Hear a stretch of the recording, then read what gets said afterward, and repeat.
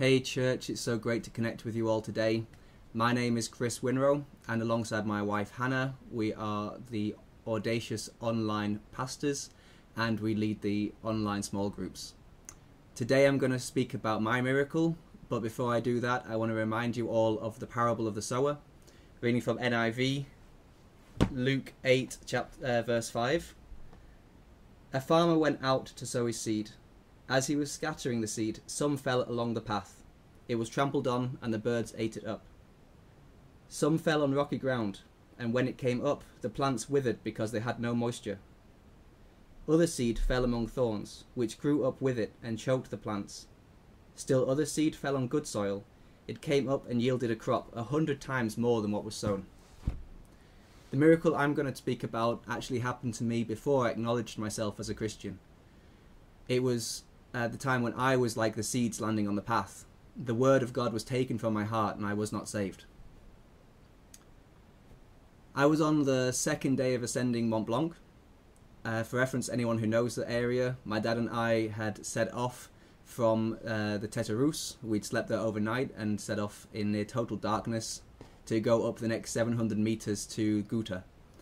In hindsight, we were underprepared, but we were in very good spirits. We were the last ones to set off from this base camp, and we believed it couldn't be easier than to follow other people and a well-used path.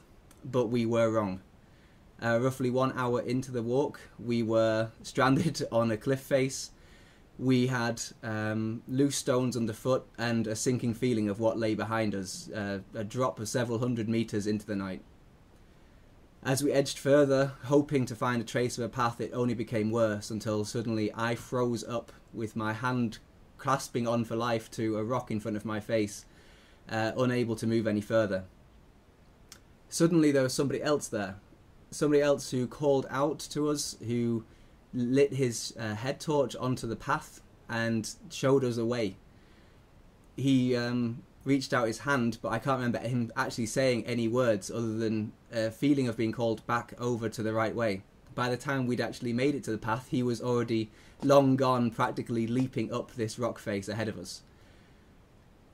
I believe that only God could create such a metaphor, that I was walking the wrong path, that the way I was heading was only leading to peril and destruction. But we know no matter how far we go, that God is always reaching out for us. He reaches out his hand and he saves.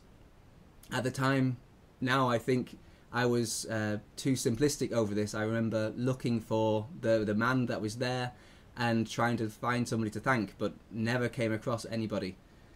Now, when I think back over this, it serves as a reminder. If such a miracle can take place in my life and I can overlook it, how many more have I missed? How many more obstacles are removed from my path day by day?